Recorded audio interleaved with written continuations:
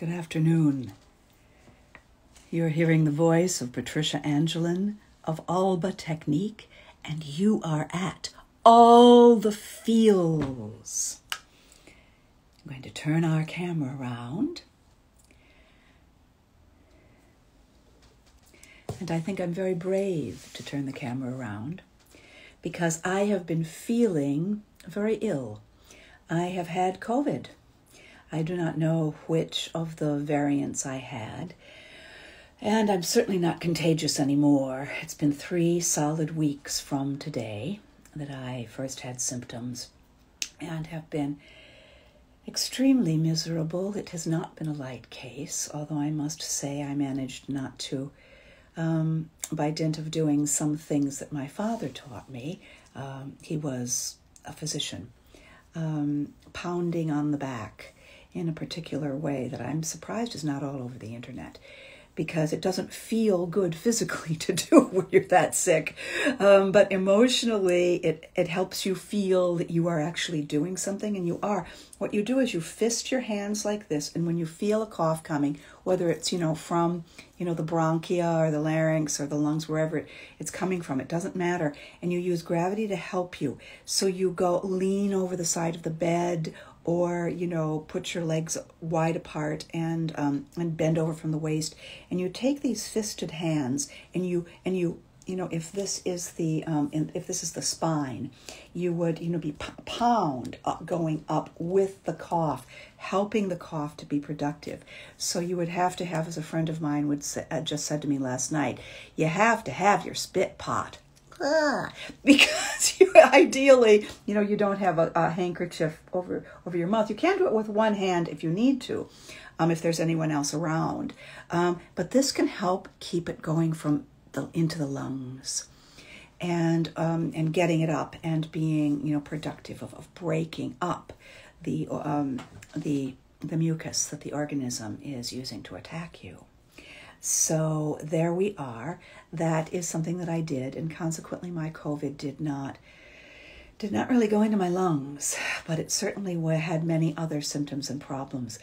But I think I'm very brave, feeling like I do, at the age that I am, feeling inadequate in every way emotionally, to be appearing with you. So today, in our continuing search for beauty and truth in art, another Shakespearean sonnet. And what caused me to think of this particular sonnet was a Facebook posting from an old friend, marvelous actor, and she was talking about an article a friend of hers had written, journalist friend, in regards to Sex in the City and, sex after 60 kind of thing. And so I read it, and it was very well written, but I thought, Shakespeare has talked about everything in human condition. What about some of the Dark Lady sonnets? And what's in there about love and age? And so today, Sonnet 138. So you'll be able to look it up on your own. Sonnet 138. As always, I'll turn it around so that you're looking at the beautiful lit Christmas tree.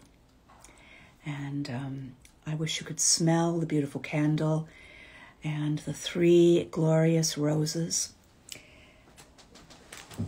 Sonnet 138 by William Shakespeare.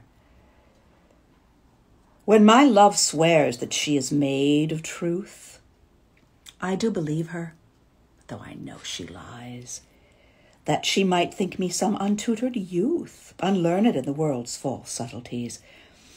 Thus vainly thinking that she thinks me young, although she knows my days are past the best, simply I credit her false-speaking tongue. On both sides thus is simple truth suppressed. But wherefore says she not she is unjust? And wherefore say not I that I am old? Oh, love's best habit is in seeming trust, and age in love loves not to have years told. Therefore I lie with her, and she with me, and in our faults by lies we flattered be.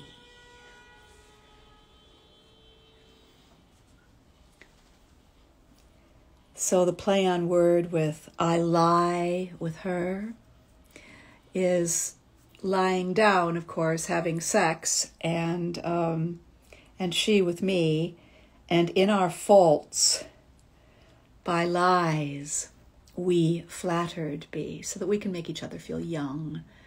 I just think that's wonderful.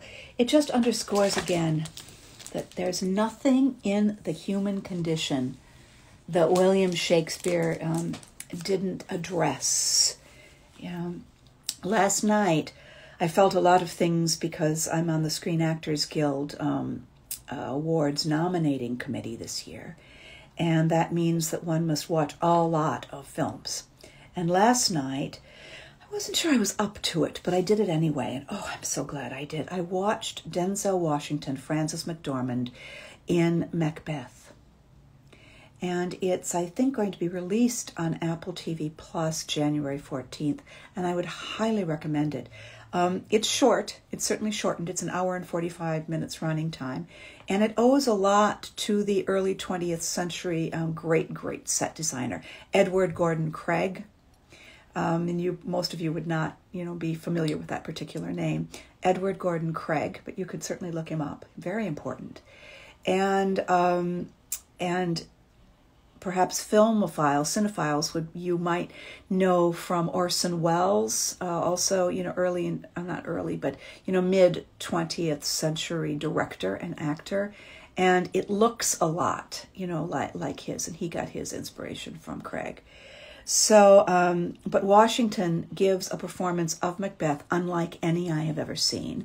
And the director, Joel Coen, of the brothers Coen, it's just fascinating.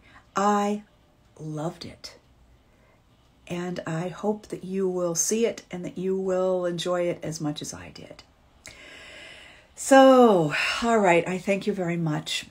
If there is anything for next week's Facebook Live, that any feelings that you want explored or talked about, questions answered, I would be delighted, to engage with you and for you. As always, we don't use any names here by which you might be identified, unless you'd want us to, in which case we would. And as always, this will be on the Alba Technique YouTube channel, uploaded very, very soon after we finish this. But I am feeling better from my COVID, even though I know I don't look fabulous yet. The fatigue is really a factor. It's a preternatural kind of a fatigue. But I decided that I would feel better in, coming out, to not to literally see you, but to let you see me. And I thank you for being with me. And I thank you for, with me, engaging William Shakespeare in Psalm 138 about love in age and truth and lies and all the feels. Here we are, beautiful roses, a beautiful lit tree that my sister sent to me, knowing that I was sick. So she sent me this little Christmas tree, which is really alive. I wish I had a garden to plant it in, but I don't. Thank you so much for being with me. Bless you all.